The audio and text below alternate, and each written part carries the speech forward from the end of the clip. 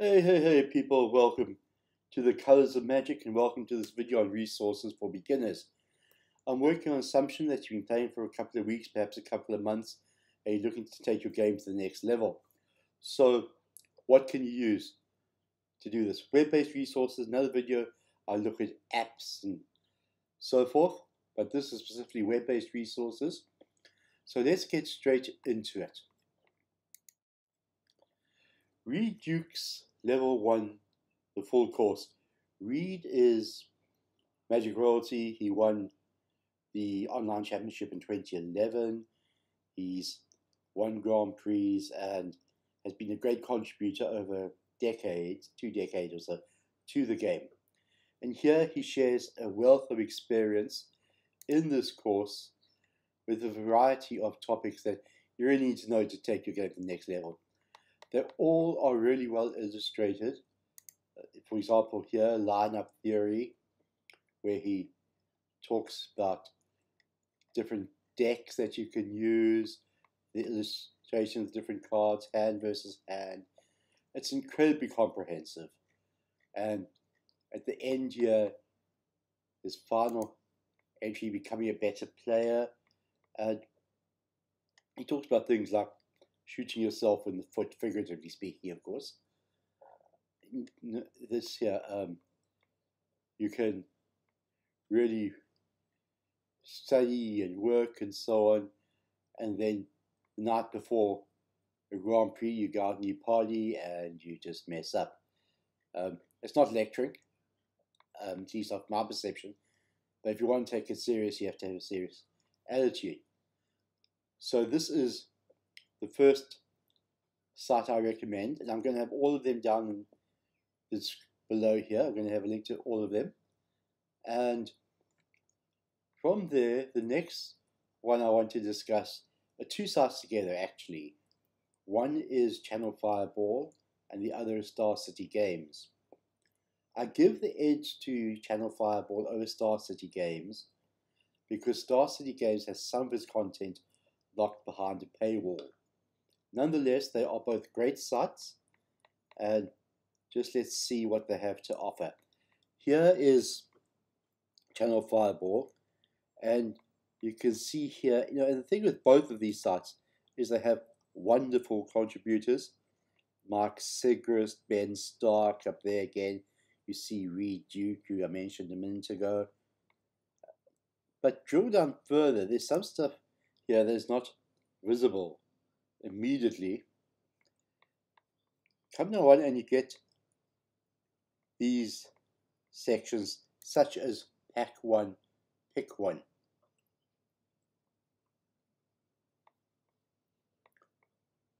And the idea here is that it helps you with drafting. You get shown a bunch of cards and you can look at them, make a decision on what you would like, and you may decide that, wow, you want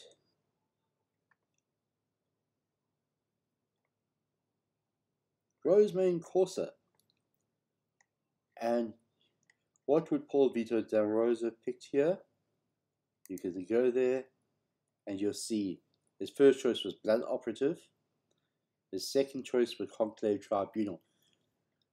And what adds to this as well is the discussion down here below as well.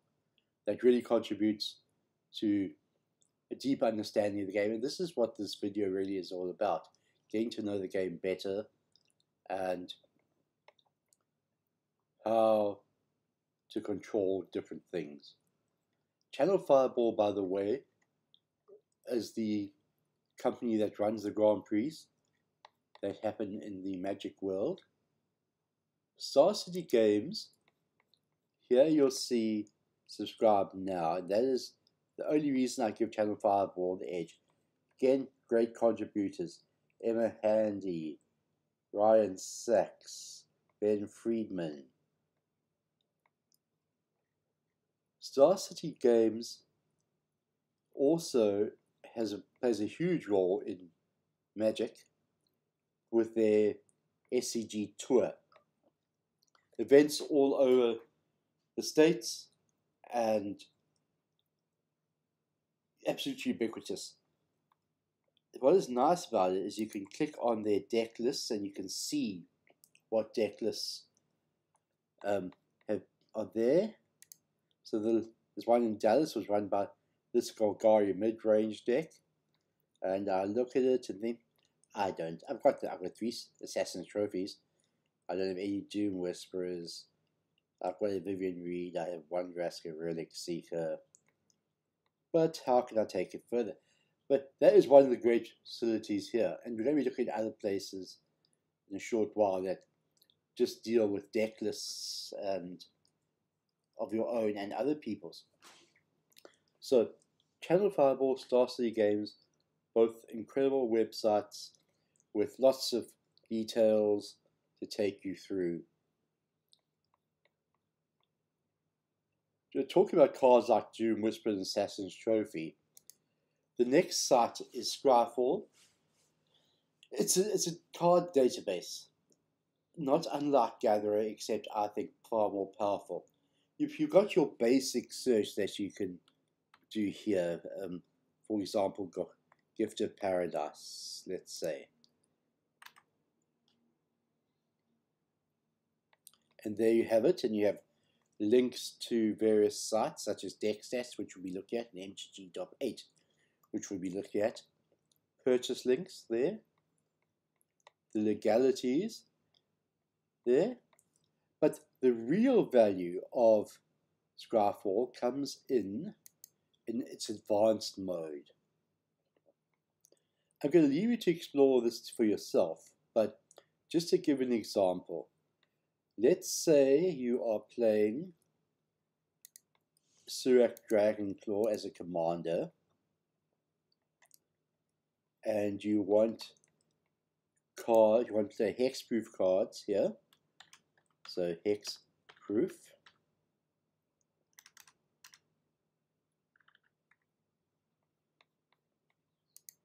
And specifically you're looking for, let's say, rares and mythic rares in those commander colors. Let's hit enter. And there you have 34 mythics and mythic rares that you can play with Surak Dragonclaw. And are hexproof. Angler Turtle, Carnage Tyrant. I love and hate Carnage Tyrant, depending which side I'm playing on. So there we are. That is Scryfall. And just at a simpler level in the advanced, just let me show you this quickly. What I'm going to do here is legal and standard, and let's say you are a red player. You've got a choice here, exactly these colors, including these colors, so you'll get multicolored as well. Enter. And there are the 261 cards that are legal and standard that are red or include red. So you're looking to build up a deck. You've got all that information right there, and that just eases your task so much. But what about decks now? Let's move on to looking at decks. And here, I'm just going to click on that. You'll see they mention search MTG Top 8 for this card. MTG Top 8 is a site that lists decks from recent events at, you'll see levels like this, the SCG, Modern Open, Standard PTQs. Up here you've got Vintage, Legacy, Standard. So let's wait for the meta to unfold in Standard now. So let's see. Golgari Aggro has 23% of the meta. Let's have a look. Let's draw down a bit further, and you'll see there Golgari Explore, Golgari Midrange. This was in the winner box, so let's see. This is what you had: Midnight Reaper, Carnage Tyrant, Fine Finality, Vraska's Contempt. And once again, click here, and the card will be shown down below. Vraska's Contempt shown down below.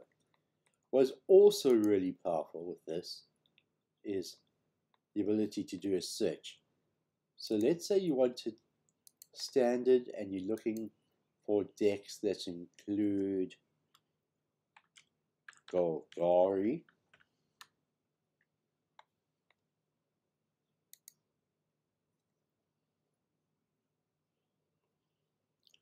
and there you'll see this is in the last couple of there, Golgari mid-range, dates there. So while this is I selected modern, my apologies, standard, just let's try that again.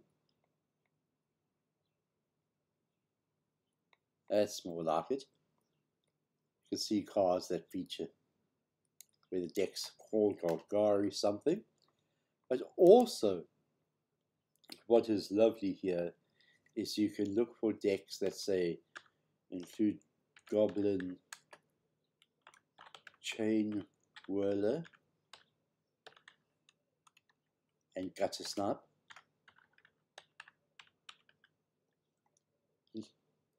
Again, I'm just keeping it at standard.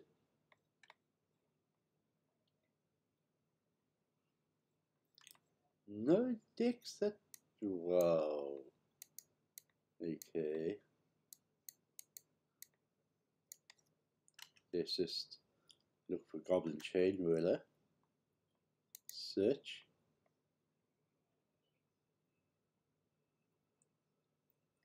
There we are, Goblin Chain Whirler. Mono Red Flame of Kel. Mono Red Mid-Range. Anything which includes Gutter Snipe. Incredible that there doesn't seem to be a deck that includes both. Okay, I didn't include Sideboard. Let's grant that. Okay, so Gutter Snipe you can see straight off actually isn't very popular. If we take a look at the sideboard, in the sideboard, do we have more decks for it?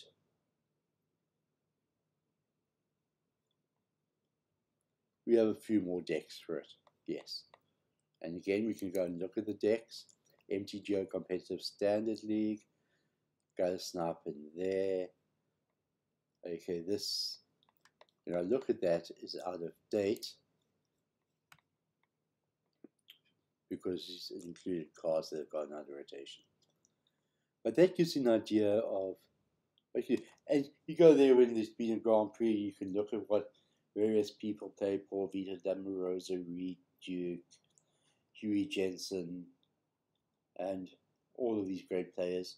And you start your deck building there, try and accommodate what you don't have that's in their deck, see what you can substitute, perhaps go online, buy some singles. But the one thing with buying singles and getting booster packs from draft or whatever is that if you've been playing Magic for more than a couple of months, and I'm sure you know this already, your cards expand at an alarming rate. They just increase so quickly. It becomes overwhelming. And this is where deck stats can help. Deck stats is a site which allows you to create your own decks and share them. Other people similarly can share their decks. But also it allows you to input your collection. And it does this very, very simply. I'm going to click on Manage Collection. I'm not sure I've got in here yet, I'm busy redoing it. Radiant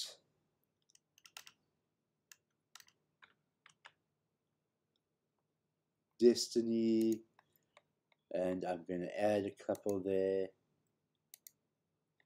And there you see there's the Radiant Destiny. I can set off foils,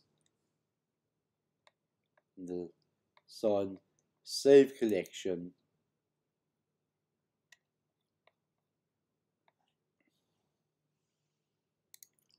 Go back to my collection there. There's costing, the ability to sort by price or whatever you would like to sort by colors, by type, card name. Then you have your deck builder. You have an option to limit it to only cards from your collection, you see there, or direct card entry. So let's go Volduc, Keeper of the Flame, add, and I'm just going to up that to 4, or you can go via this and have Champion of the Flame, and simply add it, and then you can build on. I'm not going to finish this, but I'm just going to go back to deck building now. Leave.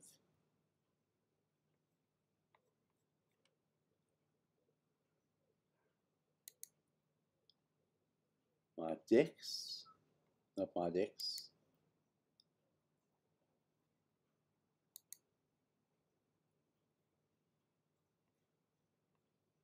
My saved decks. And just let's have a look at what it offers. So there we are. You can add your notes and so on, but details, and this is where it becomes very useful. There's your mana curve, your card breakdown, land, creatures, spells, only a couple of creatures in this deck, the mana distribution, the mana source distribution. Again, the deck cost, so this really is very much a budget deck. Starting hand. So essentially you can play test it a little bit. I'm going to mulligan on that. Add another card. Probabilities. So you can test various things. If you have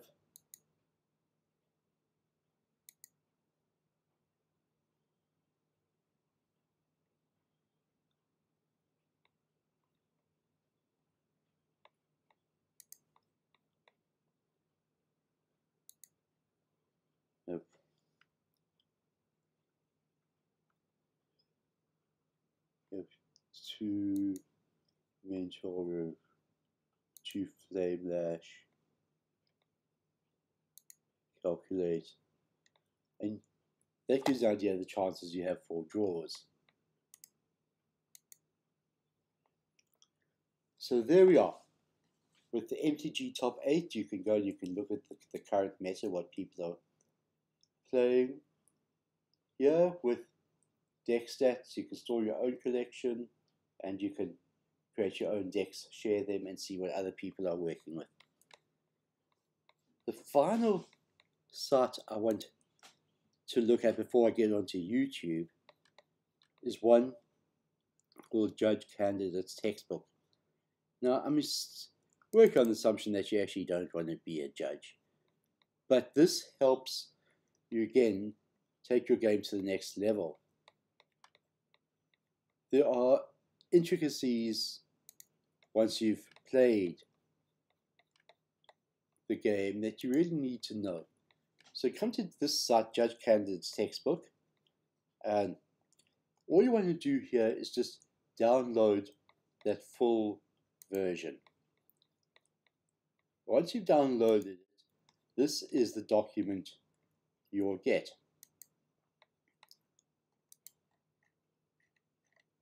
There's these little intricacies with things like the stack, and this really just helps you understand. If you want to be a judge, great, but this helps you understand the intricacies far better. And again, you can see great illustrations. There is a non-illustrated version if your bandwidth's screwed, but I would still recommend this one. And explain to the first ability. It's an incredibly useful resource for anyone, even if you don't want to be a judge.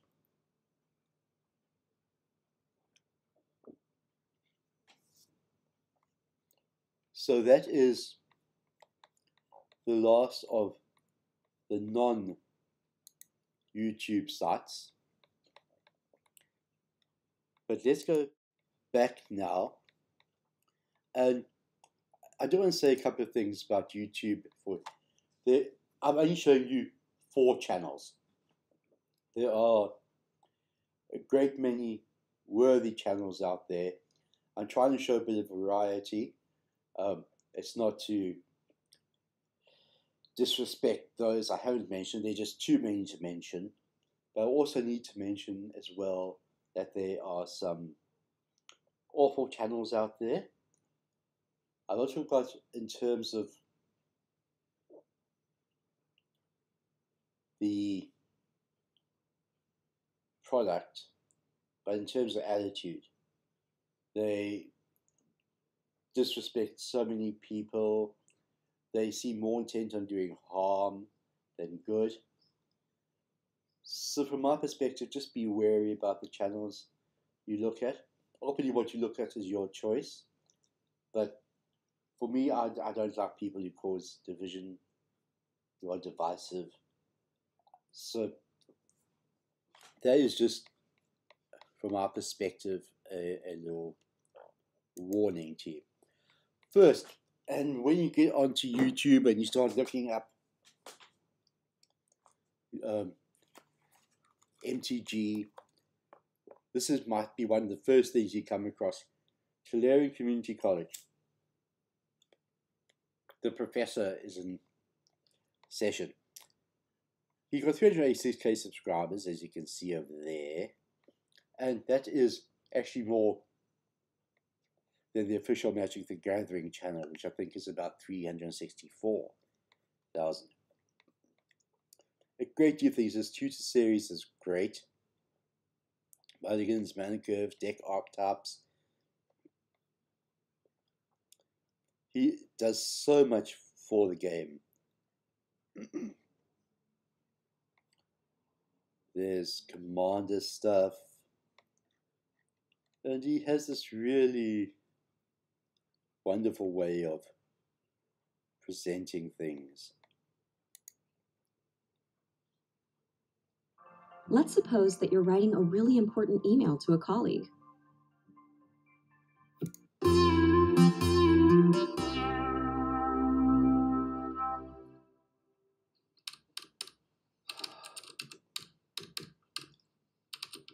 Hasbro toy store, more like the has no toy store. Come on! Oh, hello. You know, the future is digital, and so offering the absolute best program software for any company, let alone Hasbro and Wizards of the Coast, is key. So there is the professor. He's one of the towering figures in the game and perhaps the preeminent figure on YouTube. I love his stuff, I have a great deal of respect for him, and I've learned so much from him. The next channel is Good Luck High Five, and it used to be called Magic the Amateuring. So if you go into a video and you see Magic the Amateuring, well, that is simply because that's of the name change.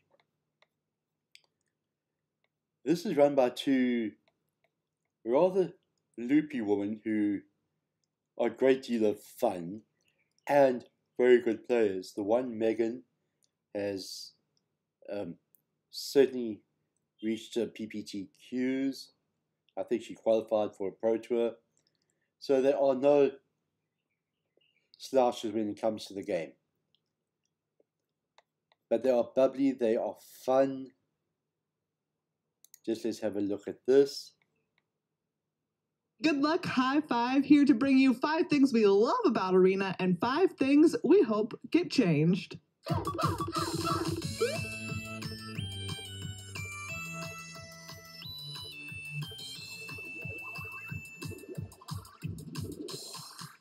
Let's kick things off on a positive note. Thing number 1 that we love about Arena is that it looks awesome. Oh, it looks so good. All of the animations when like really powerful cards hit the board, I love them. All of like the little dragons that breathe a bunch of fire, or The angels that fly in. oh yeah, with their big wing.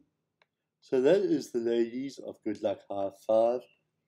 A wonderful company for an hour or so if you're wandering around YouTube.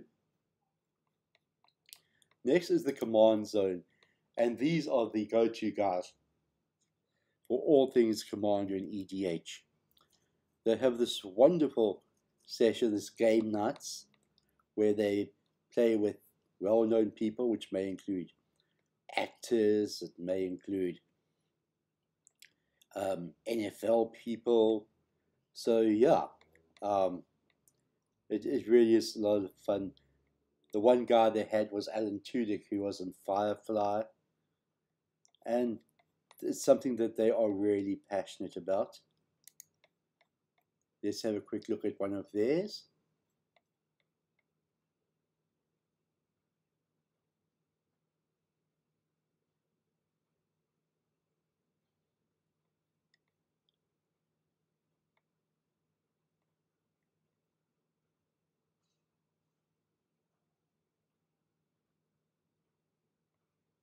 Or perhaps not. What's up, everybody? Oh, Welcome there to we a are. brand new episode of Game Nights. Thank you, as always, to Wizards of the Coast for sponsoring this content. Now, we have Sean Plott, better known as Day 9, and Ashley Birch on this episode to play Two-Headed Giant with M19, the new core set. But before we get to that, we want to shout out our sponsor, cardkingdom.com/command zone. If you use that affiliate link when you order any of your Magic products, cards, singles, anything, you really will be supporting this show. Plus, we have a special offer going on. That's right, for the month of July only. A lot of you have been asking, how do we unlock the Game Nights logo in Lifelinker, our app? We've never given this away now.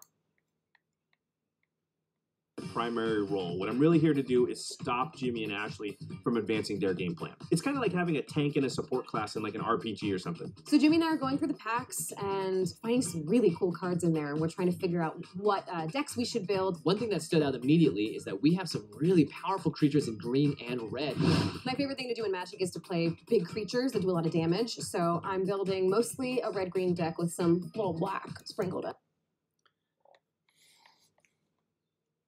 So there is the Command Zone. And the final one I'm going to look at is the Mana Source. And I want to tell a story about Mana Source. It's not why I'm featuring Mana Source, by the way, but for me it is just such a good story indicating the nature of the Magic community.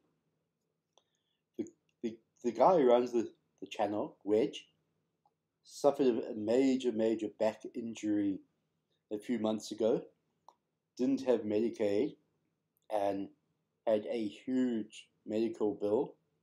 So his sister set up a crowdfunding page for him and raised thousands and thousands of dollars from really generous people and caring people within the Magic community. And for me, that just exemplifies what Magic is all about. Beyond the competition, beyond their cards, it's about the people. You go to your LGS and you're there. Firstly, yeah, you play the game, but it's because of the people. If you didn't like the people, you would change your LGS. So that story I just love. That being said, the Wedge has a great deal of stuff here. The worst cards ever in Magic, the best cards ever. Top 10 blue cards in Commander. The color philosophies for Izzet, for Golgari. And that's so appropriate now. Even though this was done in 2016, with Girls of Named Ravnica, after two Manchester United legends, This playing is- soccer was a no-brainer, but experiencing the Rugby World Cup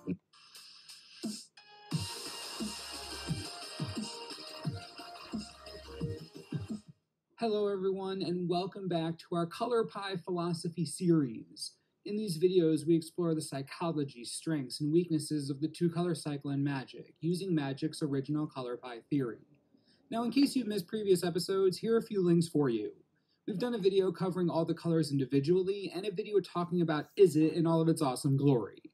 I suggest starting with the original Color Pie video if you haven't seen it already. Hope you enjoy the video, and if you do, remember to hit that like button right down there. It helps out a lot. The Golgari Swarm, the organized representation of black and green combined, is a much beloved and hated guild, seemingly polarizing to most players. For us to truly understand what it means to be Golgari, we have to dig deep.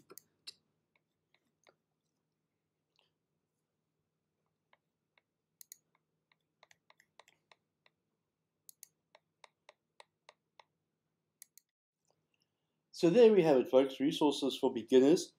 I hope it's been helpful to you. I'll have the links down below. Please remember to like, subscribe, and comment. It helps a great deal. I will see you again soon. I won't do another one on apps for beginners. That will, I also hope, help you. And that's it. I'm out. May the cards fall well for you.